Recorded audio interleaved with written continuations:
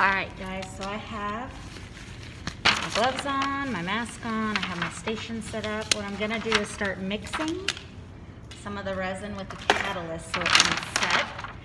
And this is all practice, okay? I'm gonna move my things. It is very stinky, so you wanna be very careful when you're working with it. We're gonna start with about, I would say 2 tablespoons to mix with our catalyst. So we have about, we're gonna start with 2 teaspoons actually.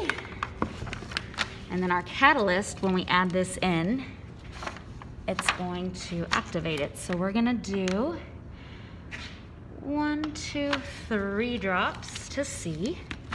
And as you mix it, it's gonna start to do that chemical reaction. So you're gonna mix for, I would say about 30 seconds. I have my whole station set up, so I just have to be patient today. I'm gonna try to cast about 3 items. I have my heart, I have my earrings, and then I'm gonna do this piece right here. Okay, so first layer down. Once we have it all mixed together, we're gonna put a little bit in the mold. You don't want to fill it all the way up because we have to put our items. Okay, a little bit here. And then my 2 jewelry, I'm gonna actually put in a little bit of the spray to keep that easy to pull out. And then pour in the jewelry. So the theme is Vegas. What I'm gonna do now is get all of my pieces. I have something from the desert, so I'm gonna do this for, let's see, the heart. I have my Vegas design. It's hard to use gloves, so we just have to be very careful. All right, so I'm gonna put in that right there. And then the heart's gonna have the flower from outside, and you can always use a little pin.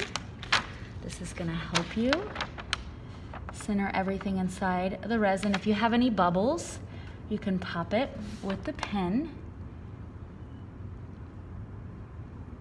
I'm gonna place everything very carefully in there. All right, and then I also have my glitter that I'm gonna put in. So I'm just gonna do a little bit of glitter for my jewelry, for the Vegas. You can bring any items that you want for yours. It's up to you. Don't wanna overcrowd it. Using the pen very carefully, you're gonna position everything in there that you need. You'll notice it starts to harden pretty quickly.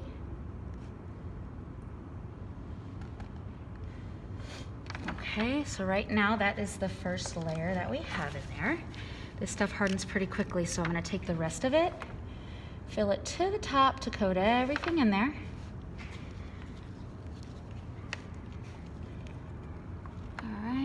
Very good, all the way to the top. Being very careful as I pour because it is quite messy. And then if I want to add any color, I have this ombre color that I'm going to use.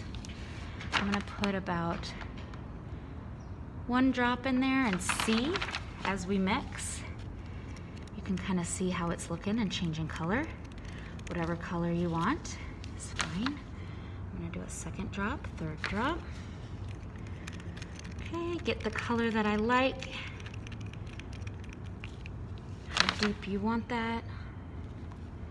So about 5 drops that I'm gonna use right here. I'm gonna put that behind the nature one. I want it to kind of shine a little bit in color. Okay.